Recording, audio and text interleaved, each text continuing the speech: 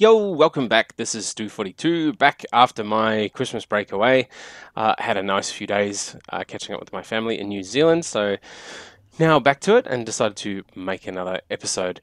I really want to get started with the Rotarycraft. So today, what I thought I might do is just get the very basic canola oil thing happening. And we're going to need a couple of different things to get that happening. There's a few ways you can start canola oil. The way I'm actually going to use today is to feed off my RF power that I've got here. So I might have to, I might have to just move around a few things to get that done. But we should be able to get something happening. So let's basically get started. What's the first thing I'm going to need? I think in our magic little book here, if we scroll through, have I gone past it already? Yes, I might have.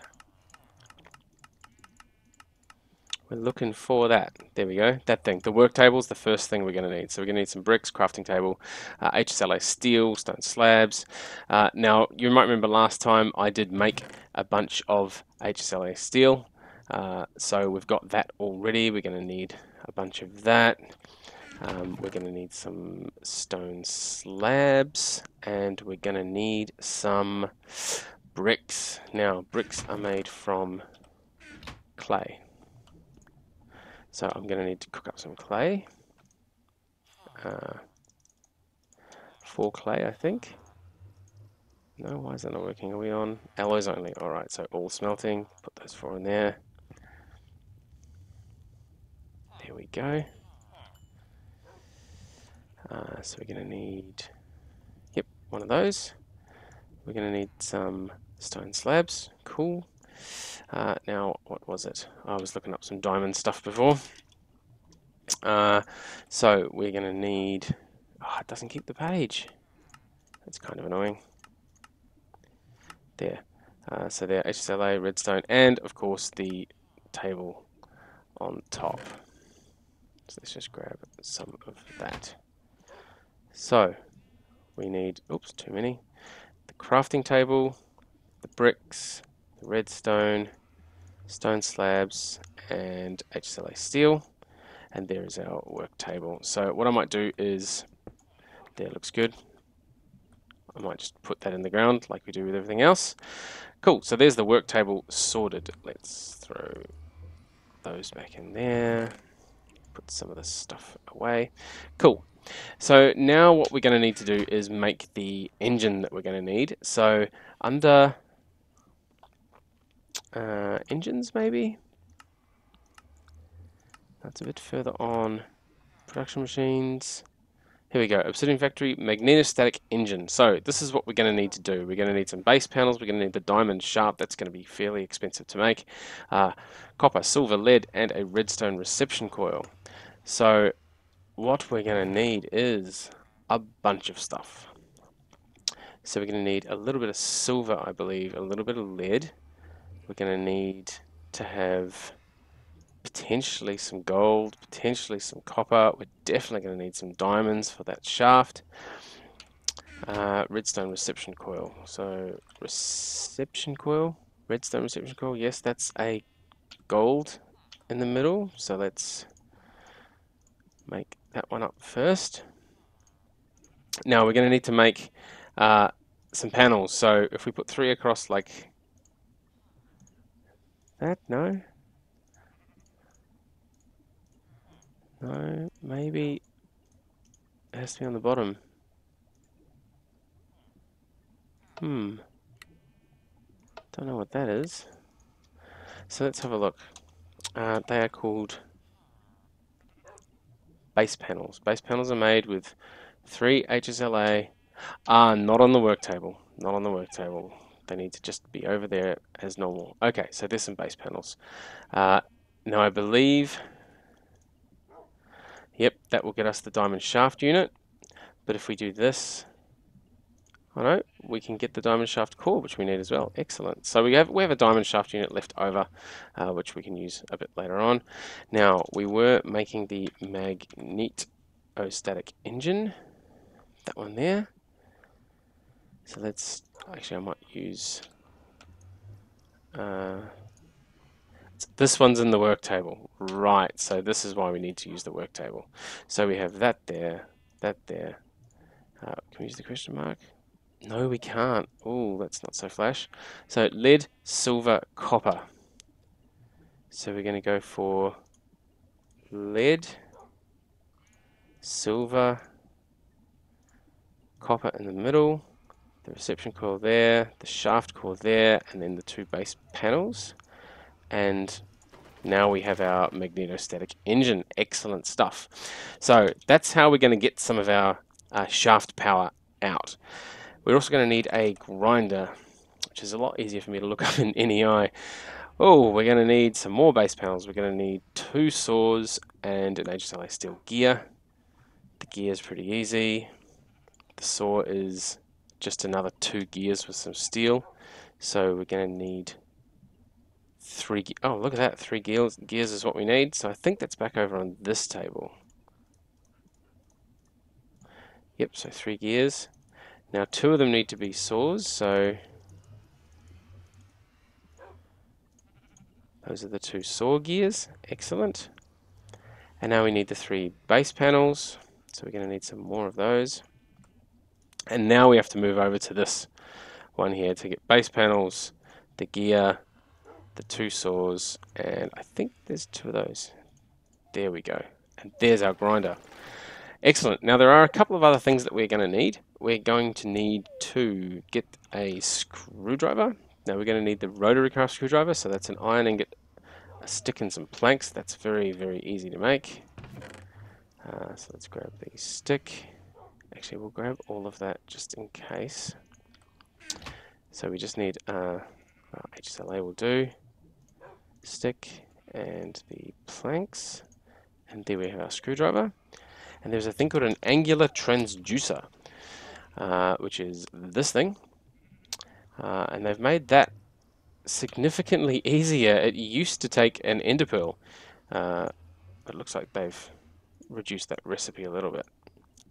Cool, so this will tell us how fast things are spinning, and this one lets us sort of choose which sides of things stuff comes out of. Now we're also going to need some of these conduits to power this. What I might do is, let's just get a, not that one, bucket, because under here there's that, so we can grab our lava back out. We need to grab the things out of there.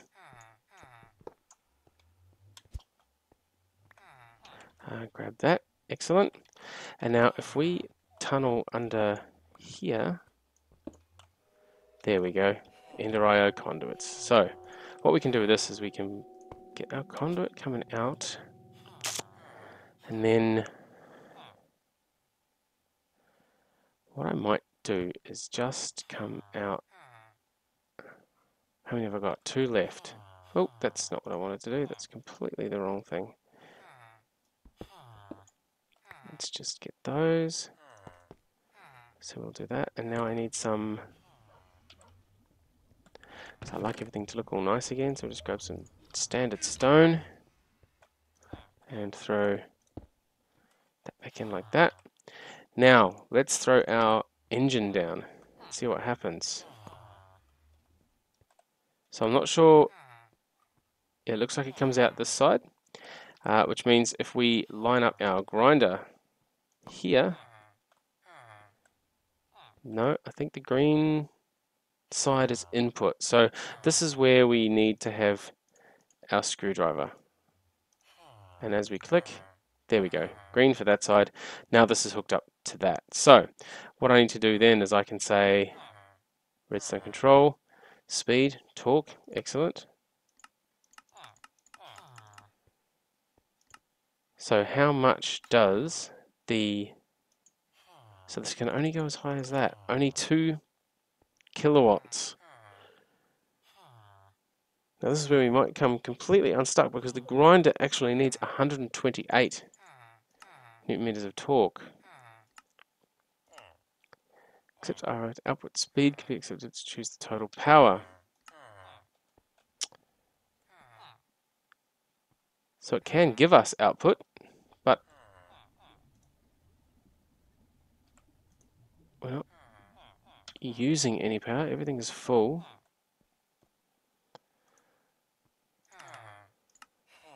It's the control.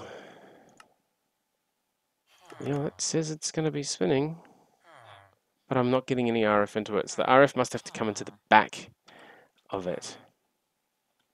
Okay, so pickaxe should be able to pick those up. That's good. Did I get both of them? Alright, so we are going to have to change the way this works a little bit. So I'm going to need my... Oh, where did I put it? Must be in here somewhere. Ah, there it is. The Yeta wrench. And now I can put it there, which means I can put the engine down in front. There we go.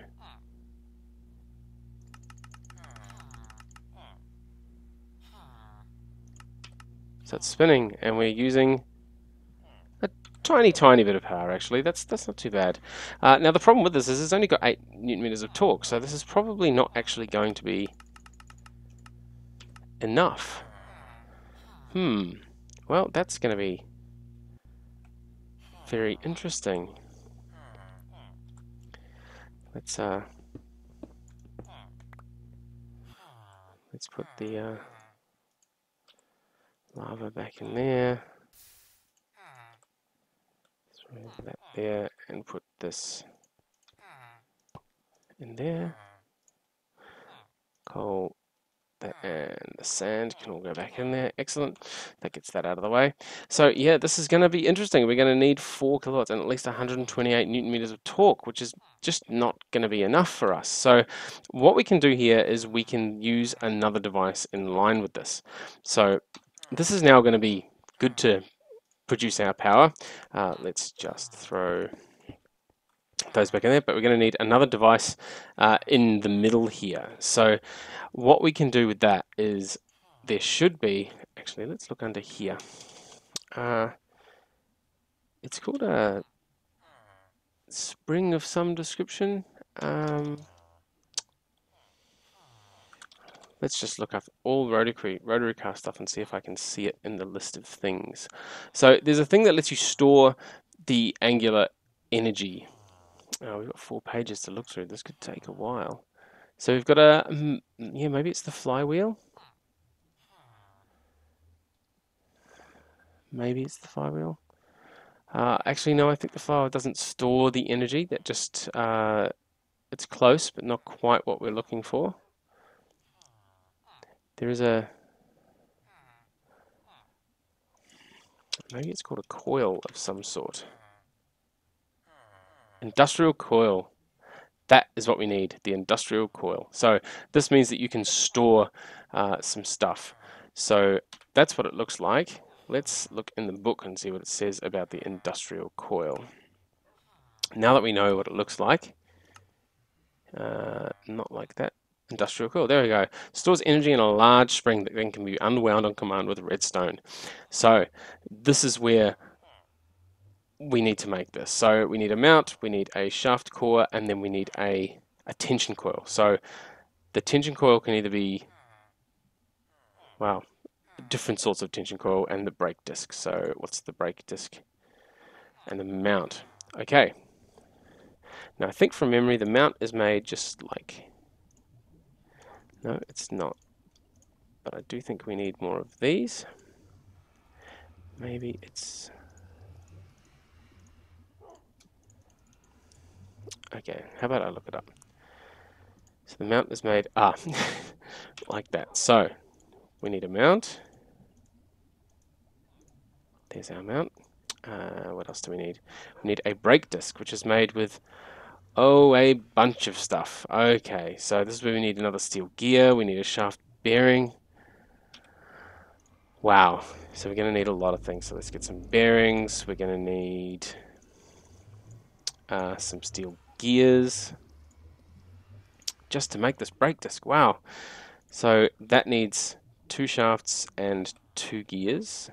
So I think we can go like that and then do the shafts and the gears. 2 times gear unit. Excellent. So that's what we need. Oops. And then, so it's 2 times gear unit, the gear. We need 2 more shaft units and a shaft bearing. Now the bearing is pretty easy. It's just that with a bunch of these around. So there's the shaft bearing. We're going to need some more of those. Wow, this brake disc certainly takes a bit. So the 2 times gear, the bearing, and the gear. So there's the bearing, the gear, 2 times, and these rods on each side. And there's our brake disc, which is excellent. Now we just need the shaft core, which is pretty easy to make. We've got 2 of those left over. There's the shaft core. And then this is the tricky bit. This is where we need to make the tension coil. So we've either got that tension coil or the bedrock tension coil. So the tension coil is made with shaft unit and some wind springs. The wind springs, wow, this is going to take a lot. So we're going to need 8 wind springs. Out of interest, the bedrock takes, wow, a lot of stuff. We're not going to be making one of those in a hurry. So let's just make the normal tension coil. We need 8 of these, which means 8 times 4 is 32, I believe. So there we go. There's oh, they don't stack either. Haha. Well, that's kind of annoying. Okay, so we're going to need to drop off all of this stuff again. That can go in there. The bucket can go back. The wood can go back. The sticks can go back. The one piece of energy conduit can go back. The ball bearings can go away. And now we need enough room for the 8 of these that we want to make. Wow.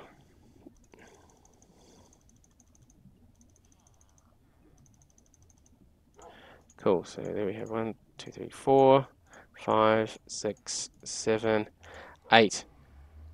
And then one of these in the middle, surrounded by 8. What a pain this is, having to do them one piece at a time. Ah, you know what? What have we done wrong?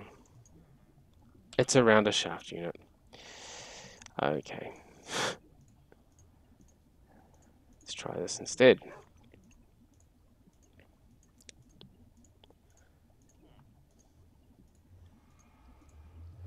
Hooray, tension coil. Cool. So, and now what we need to do is go back to the work table and do the tension coil, the brake disc, the shaft core, and the mount underneath, and we have our industrial coil.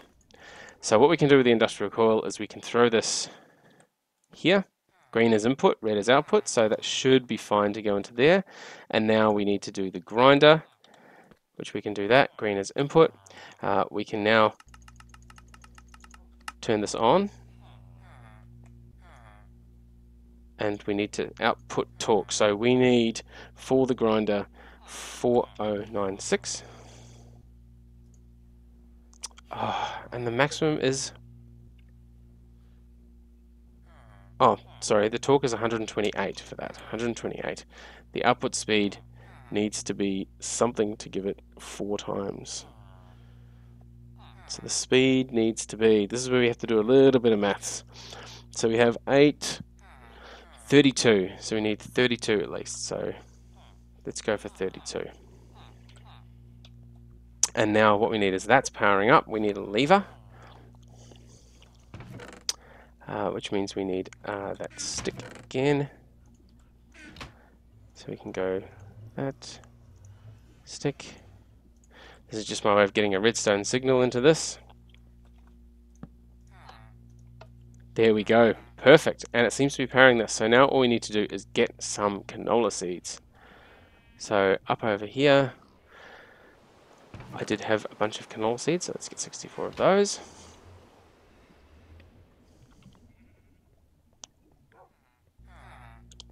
Yeah, that's still running.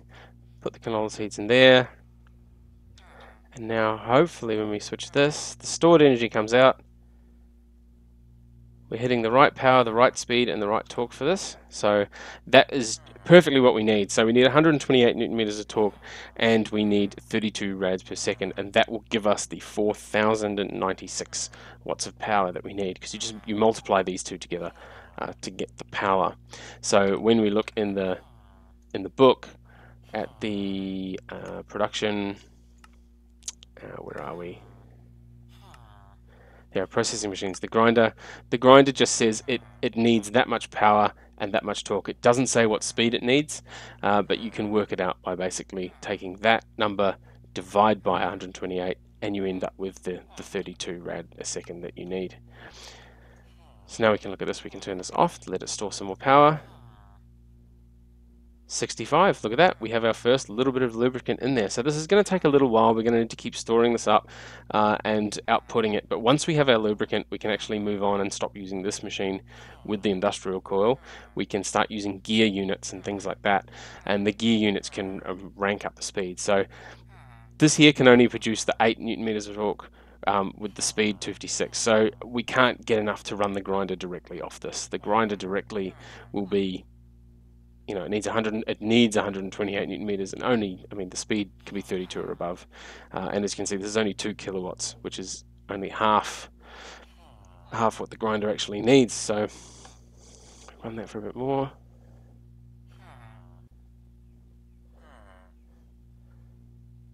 Should have enough stored to do another bit. It looks like we're getting 65. We'll see what we get out of the next one, see if we get the same.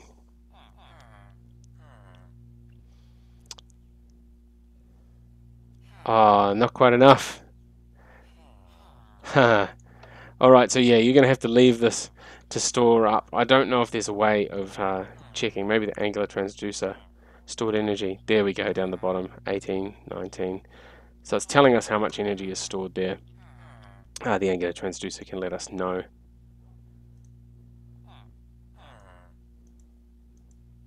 So this will hopefully let us know before it goes bang. The thing with these gears, the industrial coils, is they do go bang. That's one of the problems with them. So you need to be very, very, very careful. The machine cannot charge and release. It must power.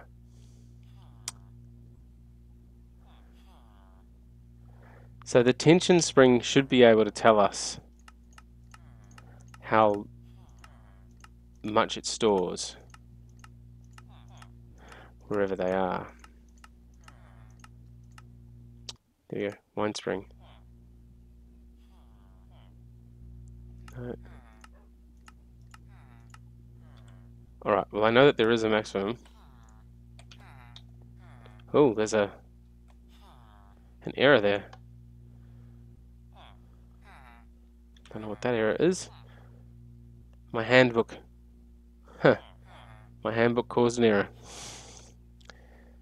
So yeah, that's pretty much it. I now just have to be very, very careful that I don't overwind this. So this is now discharging, discharging, discharging, and it's nearly discharged enough